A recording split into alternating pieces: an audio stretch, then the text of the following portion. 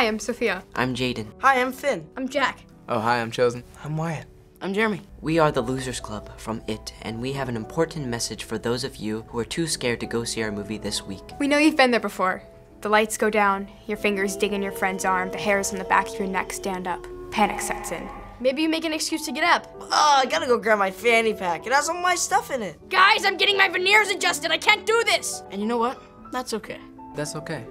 It's cool. Don't worry. But the next time you leave the room, so you don't have to see the serial killer with the freaky mask. The zombies with brains in their teeth. And yes, the immortal child murdering clown. Remember this. A wise man once said, we make up horrors to cope with the real ones. Stephen King, obviously. Obviously. Obviously. Horror movies aren't just supposed to scare you.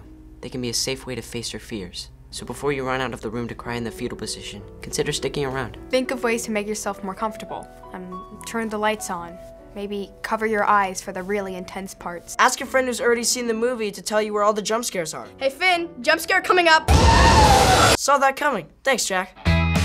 Horror movies are the best. They can be thrilling, Tense. Emotional. Engaging, hilarious. So bad that they're hilarious. fun. And the more horror movies you watch, the less scared of them you'll be. So start with ours. Start with ours. Start with ours.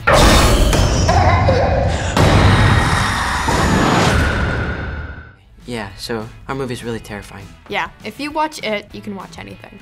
Go see it. Please. Seriously, go see it. Go see it! Maybe 6 times, maybe 7. Please? See it 10 times if you want to. See it 1,000,000. I'm desperate. Right now. Leave your house. Go. Me to you. Go see it. Go! Are you gone? Leave. Seriously, get out. Go see it.